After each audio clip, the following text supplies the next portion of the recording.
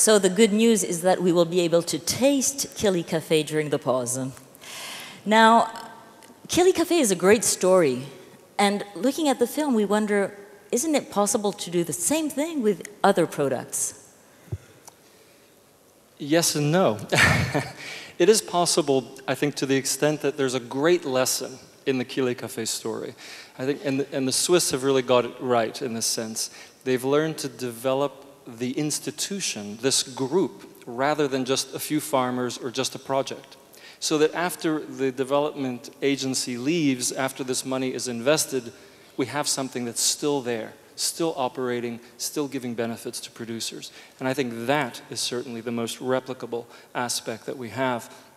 And I think furthermore, to enable them to expand even to other areas, this ability for them to learn to measure, for them to learn to really understand their own production.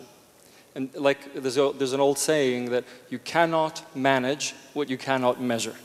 And it's one of our mottos with COSA, with the Committee on Sustainability Assessment, that we need to really understand what is working and what isn't, and we need to have producers be partners in that process so they can select the best outcome for themselves.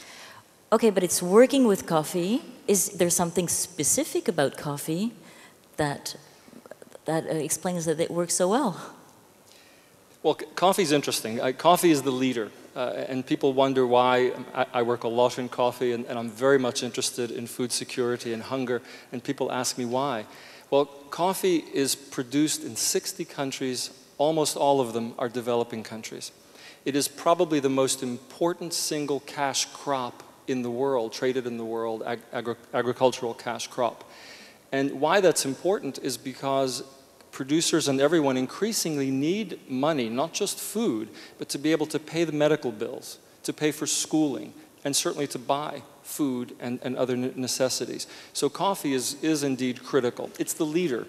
Coffee, by the way, was the first organic certification, the first bio certification, the first fair trade certification. So we've learned, the first Rainforest Alliance, I think, certification also. So we've learned a lot of lessons in coffee about what we might do in the realm of sustainability. And now we're beginning to apply it in other crops increasingly, so we can see the lessons there. And I just wanted to point out, if I may, there was a statement that it's fair trade is this tiny, tiny portion of global trade. And it's true. But in specific crops, it may surprise you when we look at all of the, let's call them ethical labels or sustainability standards, that today 8%, between 8 and 9% of the coffee traded on this planet, all of it, is certified one way or another. In tea, 10%. In bananas, 20%. 20% of the bananas sold in the world are currently certified. Are fair trade or? No, a small portion is fair trade. There are also other certifications. Rainforest Alliance is one of them. There are others.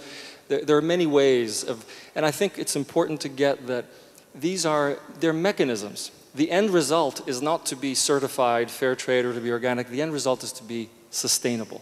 These are only one of the means. They are interesting means. They're potentially quite useful if they're well applied, but there are other means as well. So we need to look at all of the possibilities and not limit ourselves to just 1% of trade, but to see, are there many other lessons we can learn that apply to farmers across the world?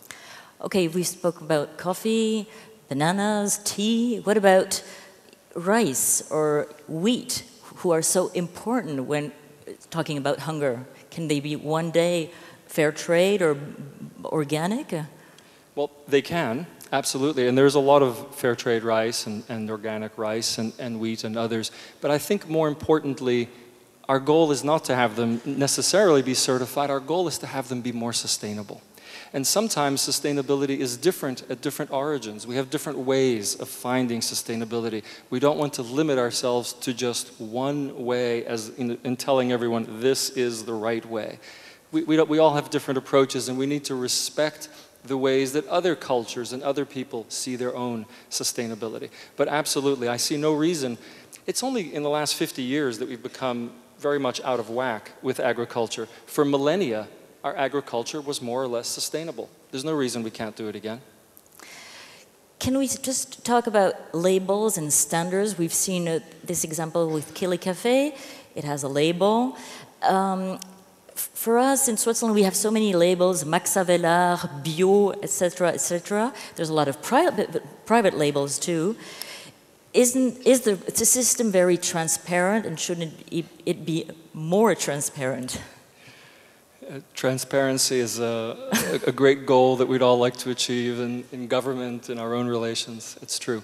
I'm not a big fan. Yeah. I'm not a big fan of the private standards. I think that many of the leading companies have shown us that we can adopt standards when we choose a standard that is a public one, that's been agreed by consumers, it's been agreed by NGOs, it's been agreed by producers and industry themselves, right? We see with Nestlé's Nespresso, for example, right here in Switzerland, they're moving toward a public standard for all of their procurement in the next few years. So if a company that successful, a multi-billion-dollar, 3 billion CHF, Swiss franc company can do it, so can many others. Talking about labels, are labels always good for little producers? Okay, in this example, of course, it's great because they have doubled their income. But is there like the black side, the dark side of labels? You seem like you know this sector a bit too well. There's always a dark side. It's like the Darth Vader shows, you know, the Star Wars. For me, the journey to COSA, to the Committee on Sustainability Assessment, was the result of working in many countries in development and seeing projects where we've encouraged farmers to approach these labels. And in many cases they had success. But in many other cases there wasn't. They weren't successful. And so we started to realize that, well, they're not perfect. You know, we can improve these things a lot, but we didn't have information.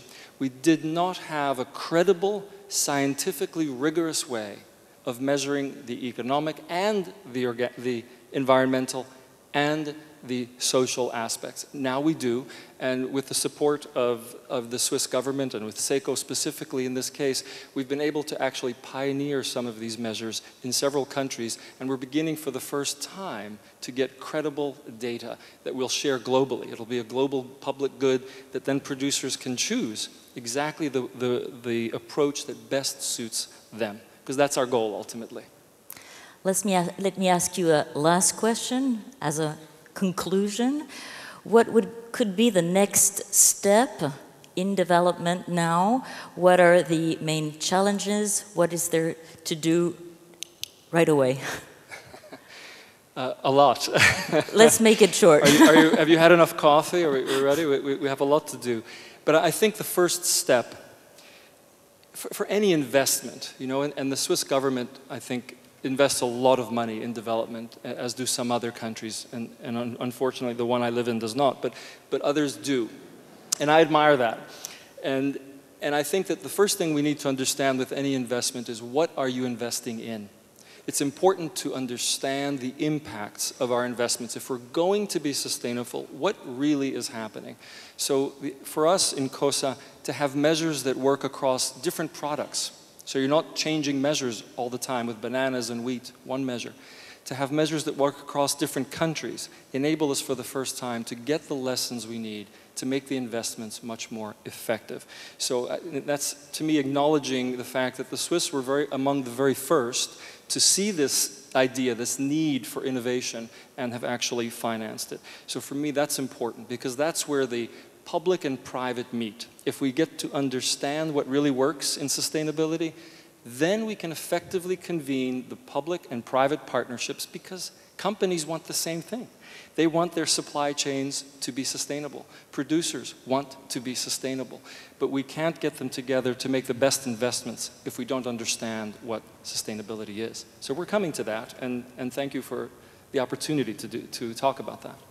Daniele Giovannucci, thank you very much. It was a pleasure having you with this afternoon.